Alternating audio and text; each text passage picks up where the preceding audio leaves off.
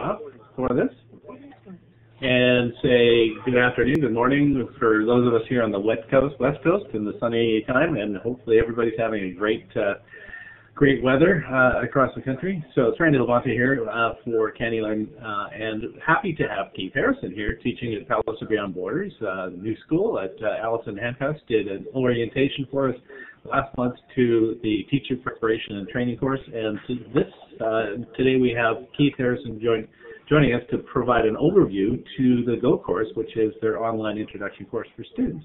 So without further ado, Keith, I'll turn it over to you. Great. Thanks, Randy. Hi, everyone. My name is Keith Harrison. I'm a teacher here at Palo Beyond Borders in Coaldale, just outside of Lethbridge. And I am going to be presenting on our introductory course, how we develop it, where we're going with it, and a walkthrough of the course. So I'm excited to be here and to see everyone in, and I hope that everyone can find something here.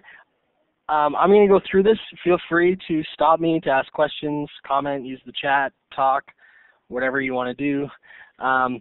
And hopefully we can get a good conversation, discussion going, and go from there. So without further ado, here we go. So this is on the Go course, the Getting Online course, but I'm going to start with how we got there. So our process began actually before I joined Palo Beyond Borders, with how to introduce students to online learning. And there are a lot of different options there. I'm sure everyone here is familiar with a lot of them.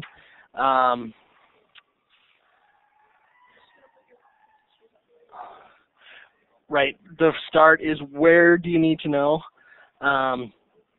Where do you need to fit? What do you need to teach? So Palo Beyond Borders on the scale is fully automated, asynchronous, continuous enrollment, online course. So we have kids popping in at any point of the year. They start your courses, and so we wanted to be able to get them up to speed in online learning. One of the big things, obviously, with an introductory course or getting students in is how are they learning how to interact with your course, right? Not just English or math or science, but how are they learning the online part of it. And so what we looked at was a few different options of what we do. So we looked at what are the goals, what do we want to achieve, how are we going to achieve them, and how will it benefit the learning.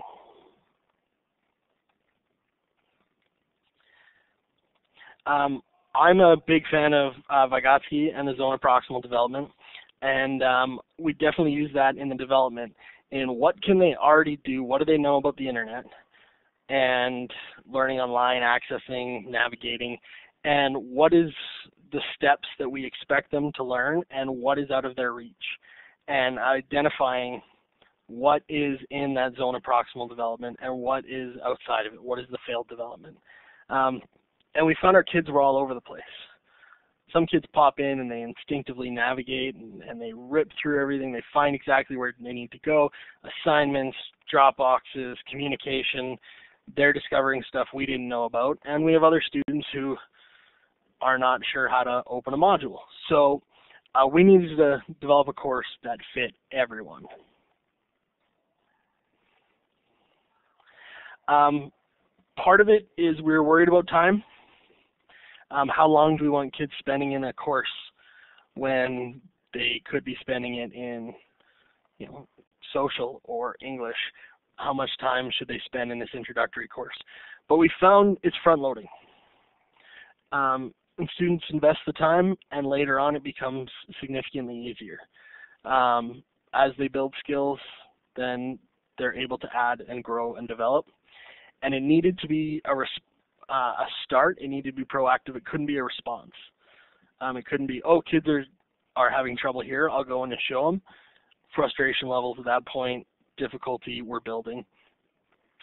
And so it really became about, we thought this was going to be a valuable use of their time.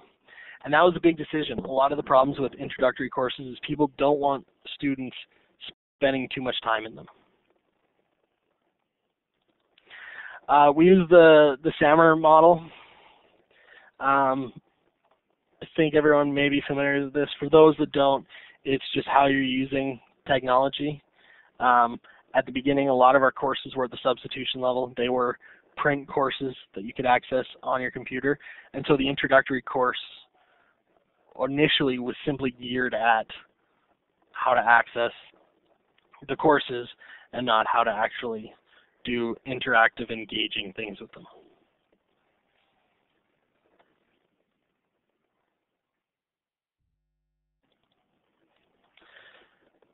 So we looked at our options. So the first option, and something that we found is quite common,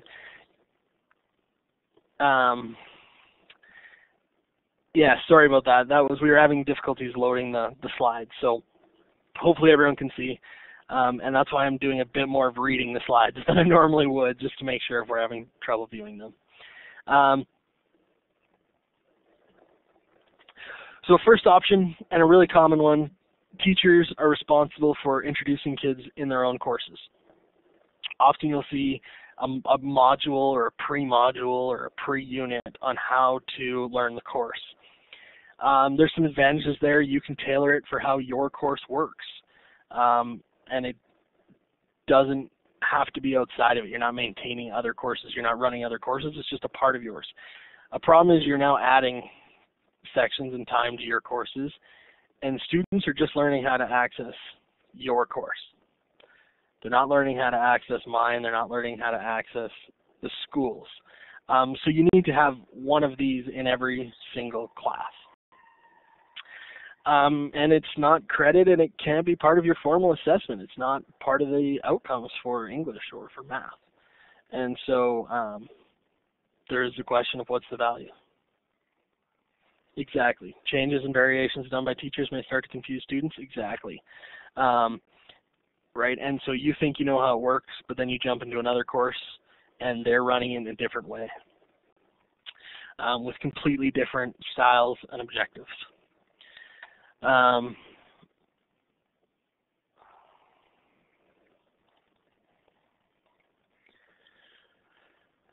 A non-credit introductory course is a very similar idea. You just pull the intro units out of the individual courses and put them as one.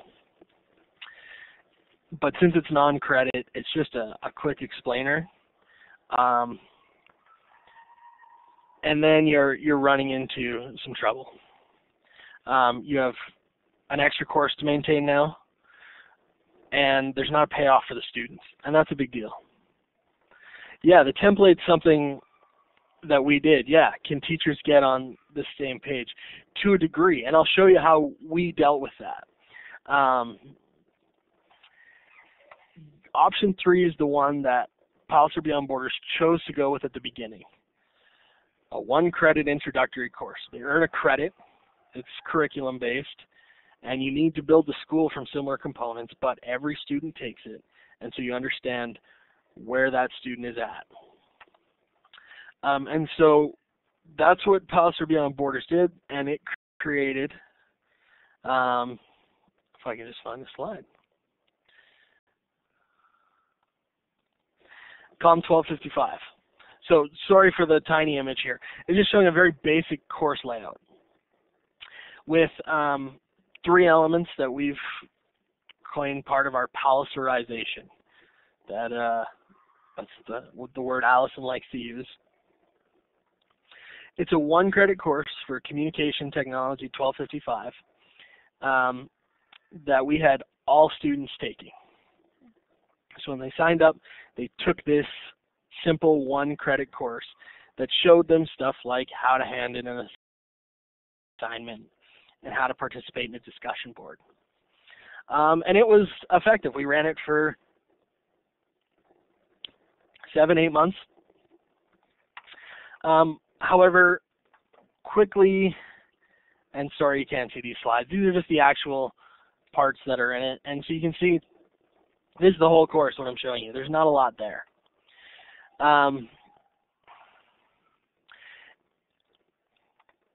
We then decided to take a look at it.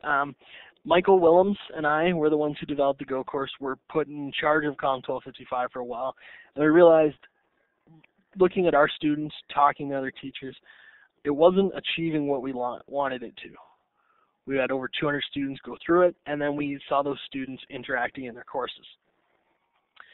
And so Michael and I decided to do a redesign. Essentially, we had too much stuff and we weren't giving enough kids credit for it. Every time we came up with an idea, someone would go, oh, that's great. Put it in 1255. Let's put in a page on how to access quizzes. Let's put in a page on how students are going to respond to discussion boards that are based on replies only compared to new topics.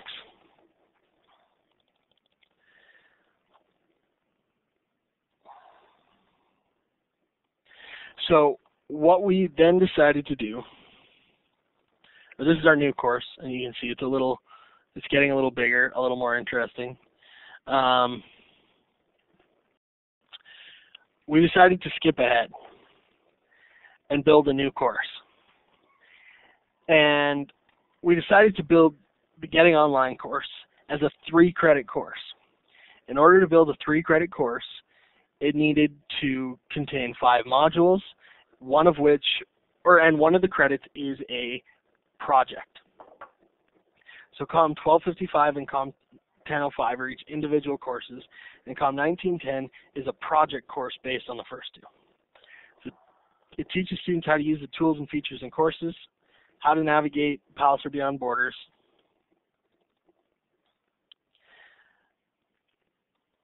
sorry, just reading some comments here.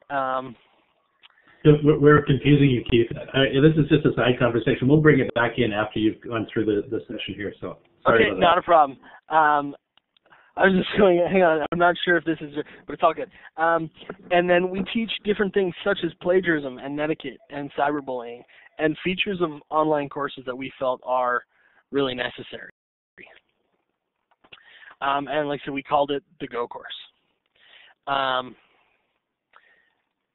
So it contains all sorts of things: Dropboxes, Quizix, rubrics, discussion boards, all sorts of different Moodle tools, and use it a lot of different ways. But it also includes things such as a reading and writing assessment. Our board uses Fontes and Pinnell and the Ontario, the OCA. And so we built a literacy assessment that students take in this. All students who go through our courses take this literacy assessment, and we use that as a tool to guide our intervention, to guide our assessment of students and putting supports in place. And then students create a final project using a Web 2.0 tool, so they learn the tool as well as providing the content. These kids put in so much time and learn all these different things. But all of these things are then, you can know when you have this student in your course, they have completed Go, they have successfully used all of these tools. The value there is huge. When you're designing your courses, you don't have to use all of these, but you know that if you are using Google Docs, your students have used them and used them successfully.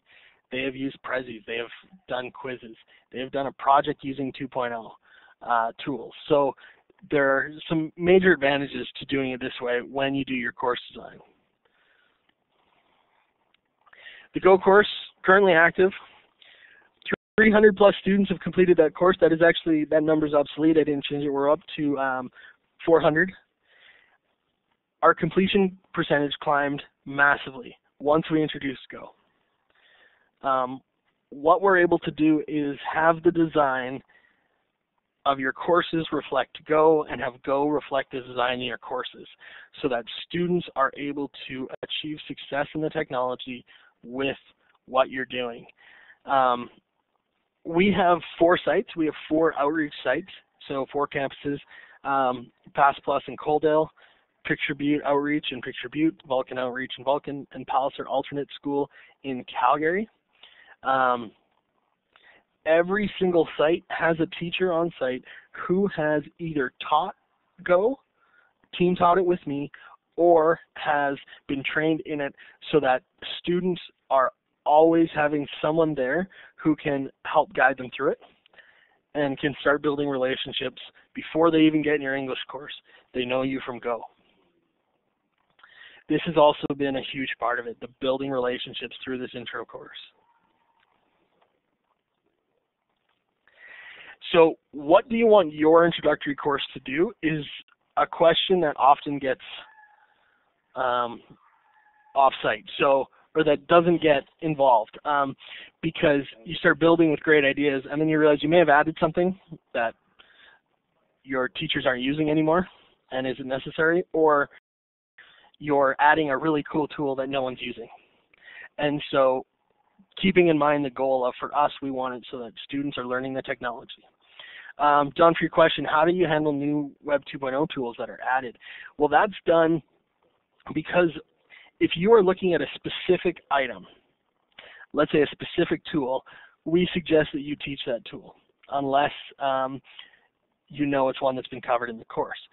However, what teachers often do is to give students a lot of choice. Say, you need to design this project with a Web 2.0 tool, but they don't specify which one, because students in the Go course are only going to use one, and some students use two Web 2.0 tools.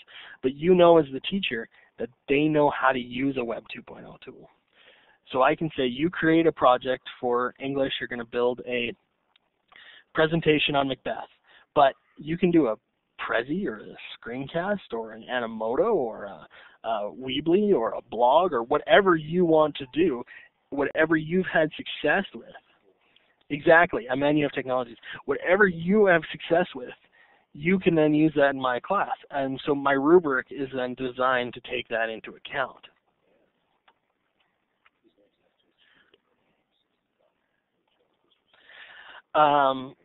So here's just the quick context. Michael and I developed it. Michael is teaching at R.I. Baker, but he is still involved. We did some presentations there. If they use the tool not on list or teachers from Earth do the period, yes. So we have a discussion board where students post their final project and what they thought of it, and they fill out a survey on how easy it was to work with, how much they liked it, how it went. And so it gives students guidance. I'd never heard of Weebly until some students said, can I create a website? And it was fantastic. I loved it. And I'm at the point now where I'm really sick and tired of Prezis. So I've upped the bar and expectations from them, and I may simply remove them altogether because, yeah, exactly, you get vertigo watching too many of these Prezis, and some kids got it going corkscrewing upside down in there. So it allows for a lot of freedom. So if you guys are ready to go, I can application share and show you the Go course. We'll just do a quick go through of some of the different elements and what we're doing. And just while Keith's setting up, just let people know once the application sharing window shows up, at the top you have scale to fit, request cursor control, and stop sharing. Or, well, I do, sorry.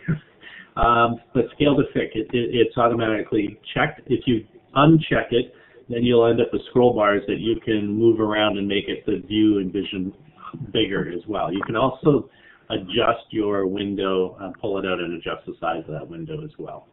So there you go. Great, thanks. So everyone's good to go. People can see that we're looking at the welcome to Go.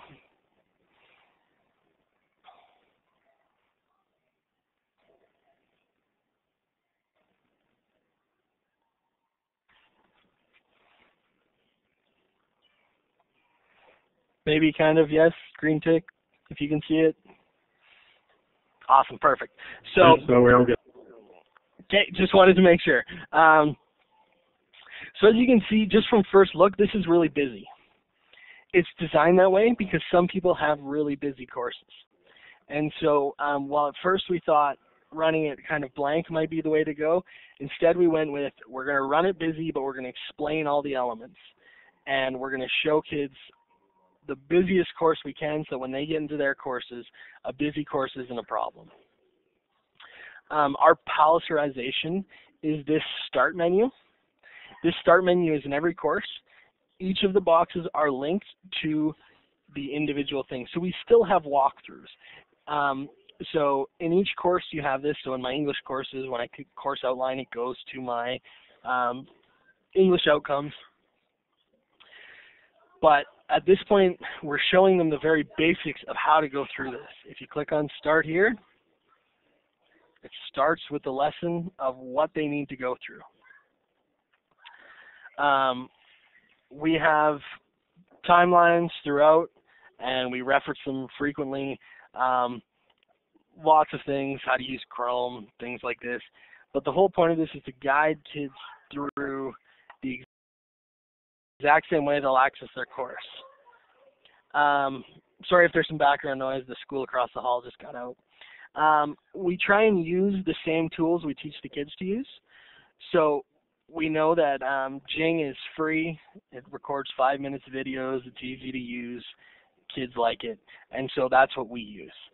We were both more familiar with some other tools, but this is the one that we got the best feedback from students, so that's how we built our course. We added the discussion forums, lots of links, lots of all things that try and make it as easy to navigate as possible. I'm just going to go through one more here for the glossary. Here's an example of how we've included tools throughout. For example, this glossary is an amazing free tool that some of us were incorporating into our courses, and so we then reverse engineered it. We went back and altered Go to include this tool. And that's a big part of how Go works, is that Go informs the classes, the teachers, and then teachers inform Go so that they're always developing somewhat on par with each other. On the left-hand side, Blackboard Collaborate, Work Plan, Weekly Check-In. Again, this is a link, a box that's in every course. The Study Hall link, we work late Tuesday nights in one of the outreaches, and we run a Tuesday night study hall. So any student can log in after school all the way to 7 p.m. and get help in any subject. We make sure we have teachers covering every subject available. And so that link is in every course. The teacher box, the progress bar, the Twitter feed, all of these things are part of the palitarization. The course is broken up, like I said, into 5 modules. The first one leans heavily on teaching students how to use the tools. The first assignment, the screenshot of progress bar, students have to take a screenshot of the progress bar so we know how do they use screenshots. They know what the progress bar is. They have to share it in a Google Doc with their teacher, as well as submitting the shareable link. So it's an intensive course, and you need to be able to do these 5 things. The lessons run through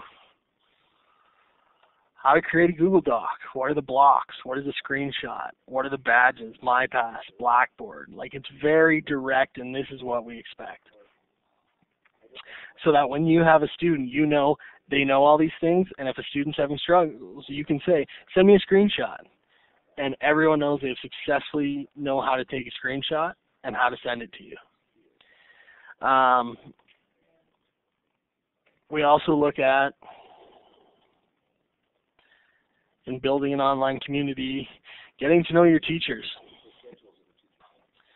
So every teacher has submitted a Web 2.0 tool introduction of themselves.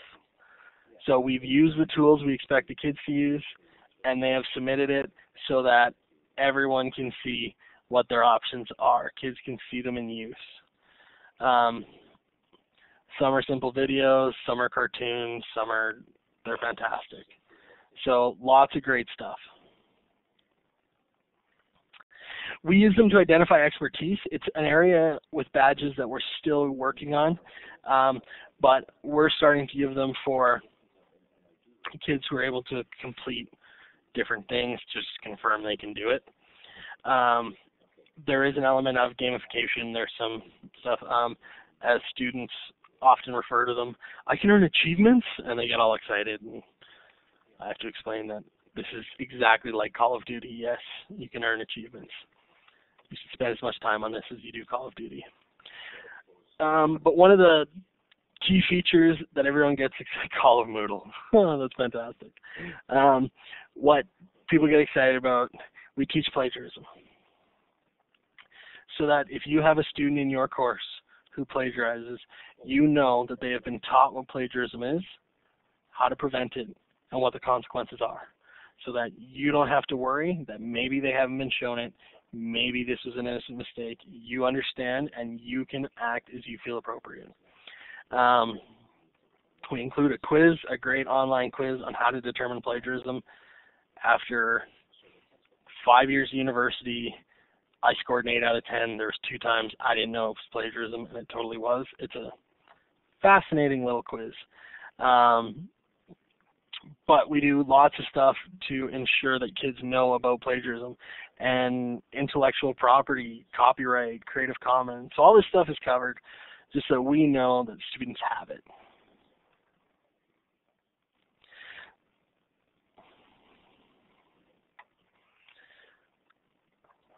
In Module 2, the digital literacy, they learn about learning online. They take a quiz about learning online. But then here's the digital literacy quiz. The digital literacy quiz, students read an article on their digital footprint. Then they start a quiz on it. The quiz is not collected by Moodle. The quiz is collected as a Google form so that I receive it because it is an assessment for literacy. If I scroll up here, you can see where we have taken this and we use it in our evaluation. So these students all were flagged as yellow, a concern. If we head up to the top, we'll find red, students who are not meeting expectations, and this is set at a grade 8 level, so a grade 10 student should be exceeding expectations, and our green, students who have successfully completed this. And so this is turning into a larger and larger part of our course, because now we know when kids are coming in, where they are, what we can expect. The advantages there are huge.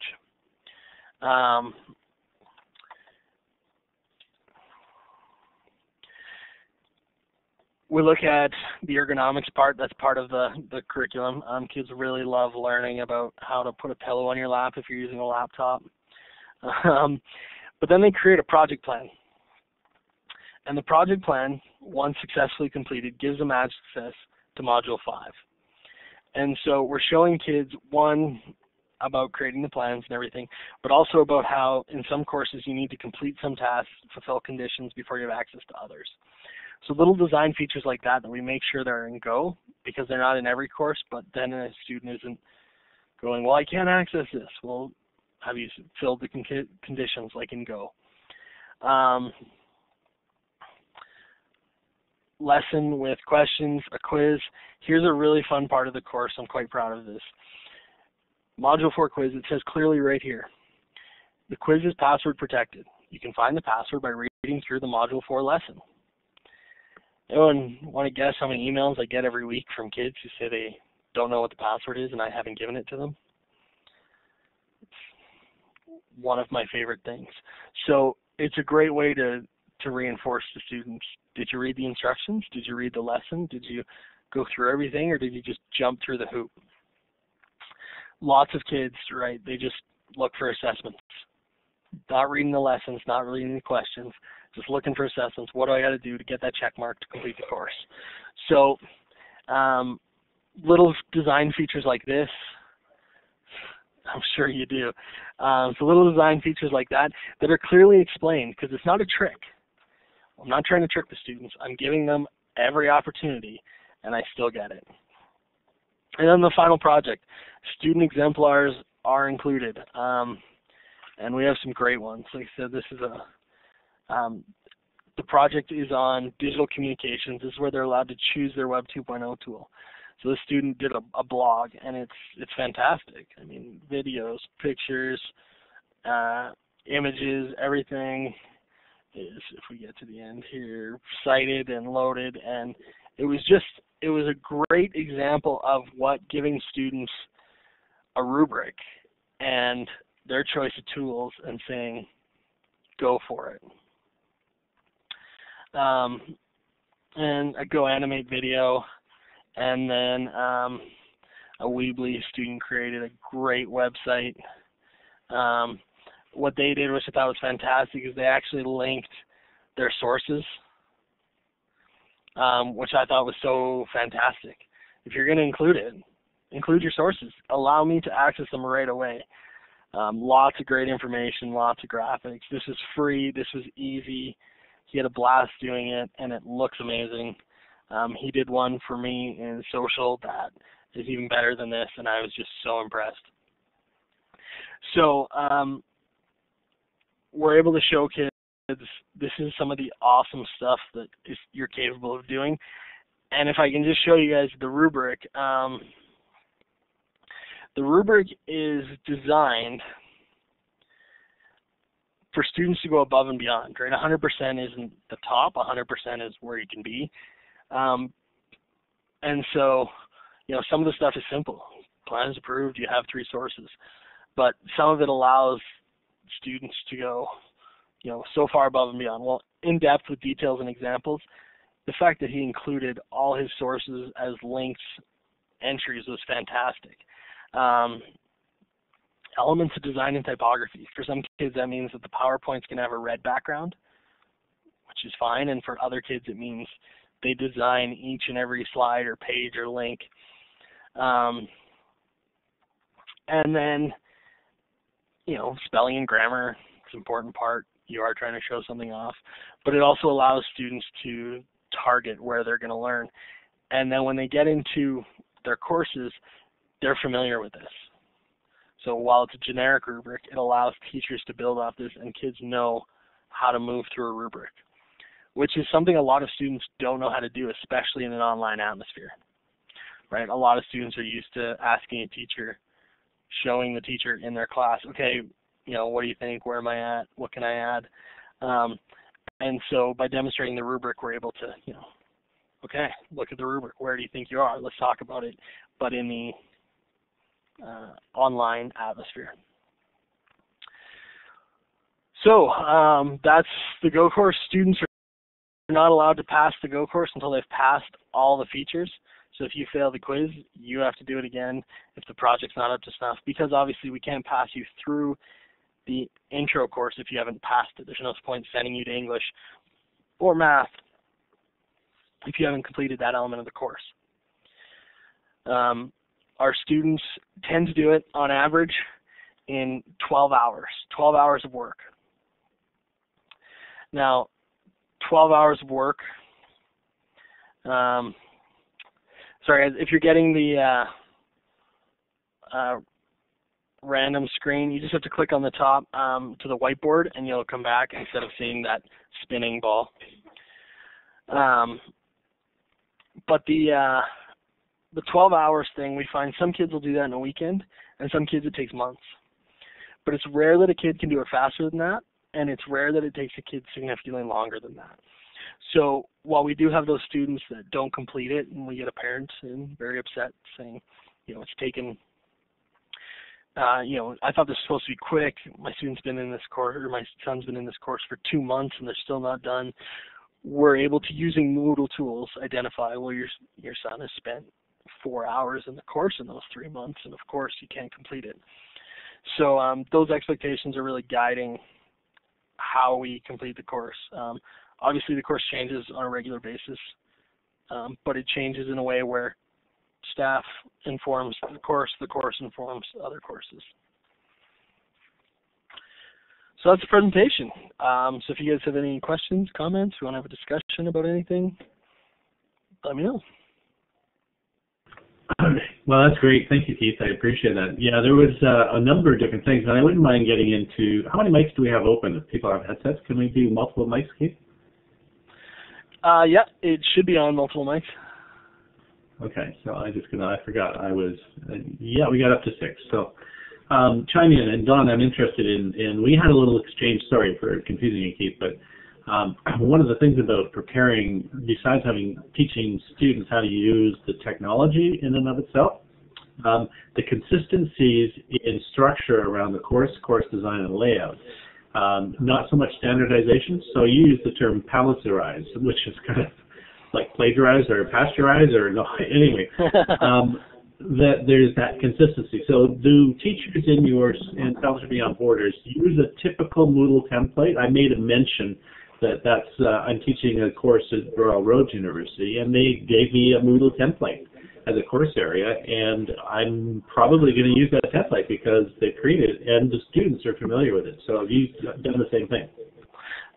Yes, exactly. And that's one of the strengths of this is when you build that template and then put it in the introductory course, when the student moves on, they're familiar with it. So our template is to use the Start Here menu, the teacher block, the special links block, and so those templates.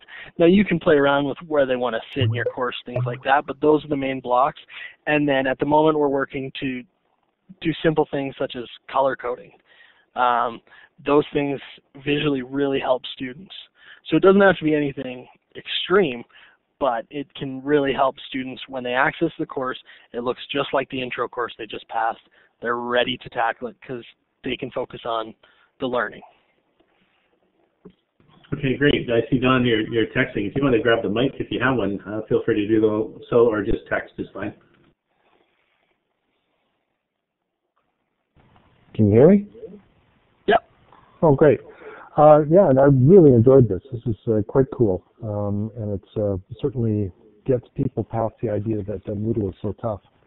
I have a question, which is students, the idea of students as teachers, and whether there's an opportunity for students to make, say, a tutorial about like a new Web 2.0 tool they've learned, and whether that's something they could be part of the course, part of delivery. Yeah, that very much could. At the moment, it's just a discussion board, but that's a great idea, and that's actually something I'm going to write down because I want to explore that more. Yeah, because we've been looking at ways to get students to take more ownership of it, and that sounds fantastic. Okay, yeah, I was thinking that Jane could work for that, right? So, yeah. Exactly, yeah.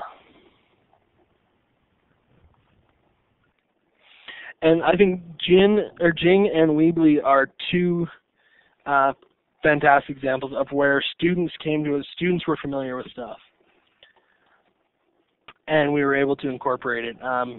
Just because if students are already using a tool, I mean, it can become so powerful. I would be interested, for me, Jing, because being free to use is important. To screen recording as well. Screencast-O-Matic.com is another one that is free and is okay, doesn't really let you do a lot of editing. But I'm curious around the use of video and some tools, whether or not schools have made an investment in, say, a screen recording software or video recording software at all. So I'm wondering, Don, in your travels, whether you have, Margaret, whether you use it, or Todd, in some of the consortium schools, whether you've seen use of any sort of video recording tool. Sorry that I was muffled before. I've got the mic right in front of my face now, so hopefully I'm a little more audible. Yeah, I mostly teach adults, and I mostly teach adults, and I teach them how to make portfolios for themselves. And one of the things I do is I, teach them some tools so where they can do their own me-in-a-minute type videos and things like that. And what I had was Jing was one, and then Articulate had one for a while, but it seems to have gone away. I've looked at Screencast-O-Matic. I don't know of any open source ones or ones where you can, whether or not there are tools out there. Maybe I should just shut up and maybe somebody else knows. Chrome has Screencastify, which is a free add-on. It downloads those immediately to your own channel in YouTube. So if you're used to working in YouTube, that one is fantastic, but it is a Chrome extension. And then your videos are posted on YouTube. Yes, but it doesn't let you edit to the same degree as a screencasting software would, correct? Correct. But I know a lot of people like it just for the YouTube function, and that YouTube allows you to edit videos. Again, not to the degree, but to a functional level.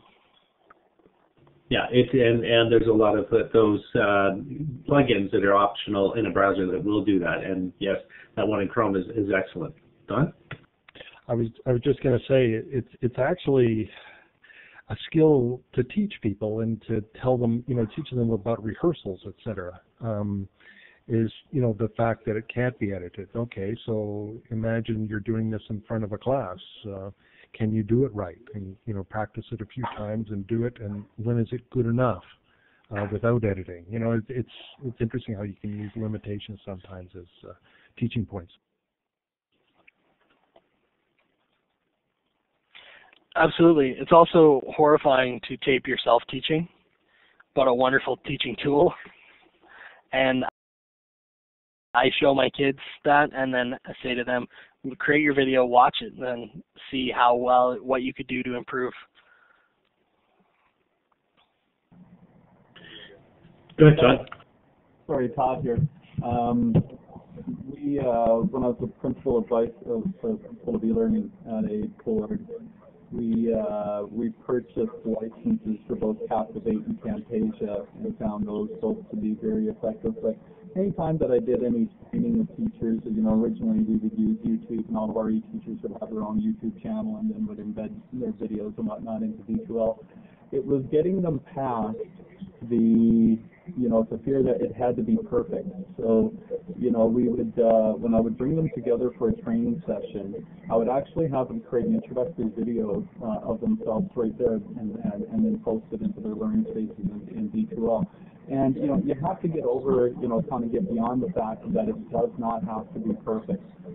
Now, for some of the others where they're using more of a flipped style approach to teaching, something like Captivate and Camtasia is much more handy, and much more powerful, functional than Jing. Of course, Jing being limited to the 5 minutes, but Jing being so simple to use is also extremely good for screencasts. But we're starting, a lot of course writing going on in Ontario right now.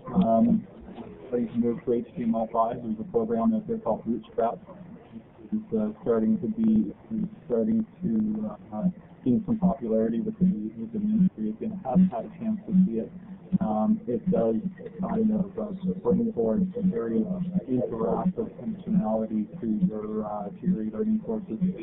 And in Ontario, we have provincially licensed D2L Desire to Learn. So, one of the things with regards to the orientation, the province itself has created an orientation course for all of the boards, but they don't make it mandatory for the boards to use it.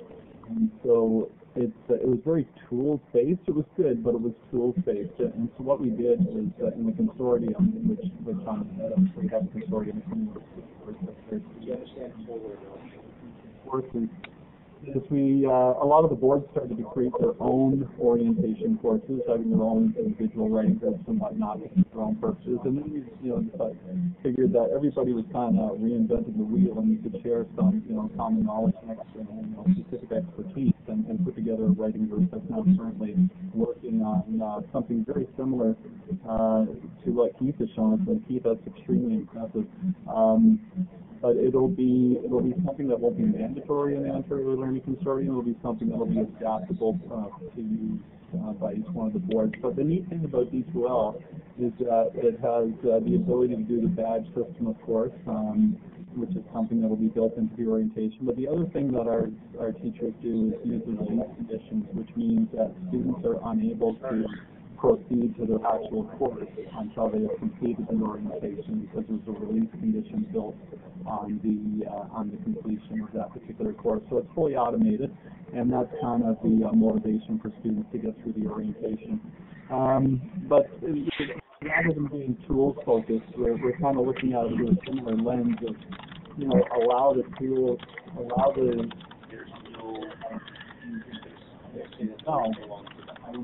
things like digital citizenship and some of the other things that Lisa talked about.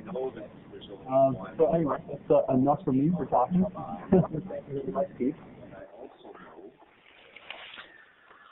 Thanks. Yeah, we do the similar thing. Students have to complete Go before they're allowed access into their other courses. And then we actually stagger the release. So students complete Go, they get access to one course, prove success in that, and then they can gain access to another.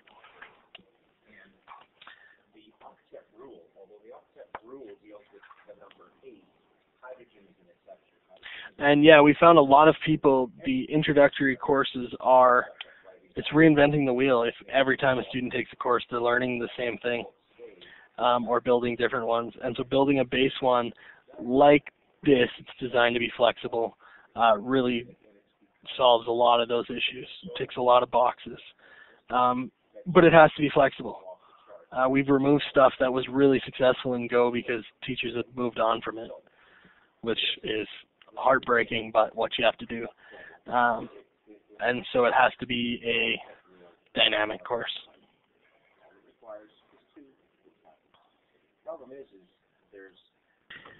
No, that's great. Good dialogue, and I appreciate the conversation back and forth. I don't know, Todd, is anyone using the D2L portfolio module and component in Ontario that you know of, or are they starting to build students' portfolios outside? That's something that Don is quite conversant with, the portfolio opportunities and options. So I'm just curious whether D2L portfolio is being used. I know I avoided it in using D2L in my work at Vancouver Island University. Made them build their own Weebly sites. Often people say e-portfolio is like driving a thumbtack with a sledgehammer, because it does have so much functionality. We find that it's being dependent upon the board, and then dependent upon the e-teacher, I guess. It kind of fluctuates or varies around the province with regards to its usage. Also, ePortfolio is attaching itself to many other programs, such as co-op. We're starting to find that it's being used more and more in cooperative education for, even things like timesheets, reflective journals, the portfolio obviously itself, resumes and job applications, etc. There's also a relatively new directive or initiative from the ministry called the All About Me portfolio, which a lot of boards are now moving over into a digital form of portfolio that follows the students as they migrate their way through intermediate and then into secondary school. So I know that the previous board that I was with was looking at D2L or specifically ePortfolio as being the tool that they would use for students in creating their All About Me portfolio, because as you can understand with students, particularly in the intermediate grades, if they're going to try and do this via hard copy, it's highly doubtful that those hard copy portfolios, no matter how well organized the process is, they will not return the following year and be maintained the way that they should. So having it digital means that it will always be with you. The neat thing about the province's agreement with our vendor, D2L, is that even after students graduate high school in Ontario, they will always have access to ePortfolio and its functionality. So, yep, that's it. That's cool, yeah. That's a great way to do it.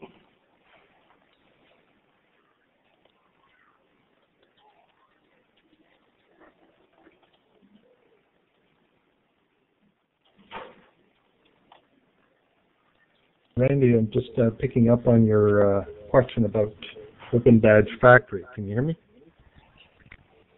Yeah, it's got you just fine. Okay, great. Yeah, it's I guess that will underlay my early question about badges. Certainly you can issue badges inside learning management systems. Moodle was the first to do it, and I'm very pleased to see that D2L started doing it last year. There can be issues with issuing badges if you're thinking about them beyond pure formative, gamification. Great, you did that. Now try and do this and compete with your buddies, on the leaderboard, etc. You can get fragmentation of systems where if it's issuable and controllable at the course level, you can have what wouldn't be a strategic approach to credentialing if it's credentialing you're after. If you're looking for more summative value out of your e-credentials or open badges. And that's kind of why open badges were invented, the idea that you can earn them here and then take them over there and present them on LinkedIn or in an e-portfolio, regardless of where you earned them. So I'm working with some folks in Quebec, for example, coming up with a Canadian version of this, where you'd be able to issue badges from inside an LMS, and using a plugin, they actually get created on a central platform that can be managed easier there, and you could then issue them in multiple LMSs or multiple platforms. Could be WordPress, could be manual, and then they're managed in a single place. So that's, I don't know if that answers your question there, Randy, or maybe just confuses the issue. I'm not sure. No, I think it opens up the conversation, which is what I wanted to do. It's not part of this presentation, but certainly in orienting students to online, that's the entry point. But then recognizing what they've done online and being able to share that in a broader audience is what Keith was starting to show in terms of the students' work as well. So I think we can't forget about that, the end product of this as well. So what I do want to do, because looking at the time, I know that this room is used for other events and things, just wanted to say right now, thank you to you, Keith, in terms of providing an overview. And I know that I'll be working with Allison and yourself, Keith, hopefully as well, to pull together a spotlight which it will feature some of the work that Palace of Beyond Borders is doing as well, and then aggregate that on the CANeLearn website so that others can have access to the materials. So it'll include this recording, and I'll talk to you, Keith, a little bit about slides and things like that. But we're going to do one more as well coming up, so watch for it in May sometime. We're going to feature Navigate NIDES, which won the INACOL Award for Innovation, Innovative Program of the Year last year. So bring some of the members together. And Don, I'd love to do some spotlight on the badging and what's happening as well for CANeLearn, just to get the word out for members. But at this point in time, Keith, thank you for doing a great job. Really appreciate the overview, and I know that there'll be other questions that'll be coming around what resources and sharing can happen afterwards. But we'll chat a little bit offline, and we'll put that feature together with Allison. And yeah, great. Any other closing comments from others? But because of the carbon that's there, because hydrogen bonding doesn't necessarily include the carbon, that's why the actual. You know what? Yeah, that is great. Well, thank you all for coming and for those that watched the recording as well. Thanks, appreciate that. I'm just going to kill the recording at this point in time. Keith?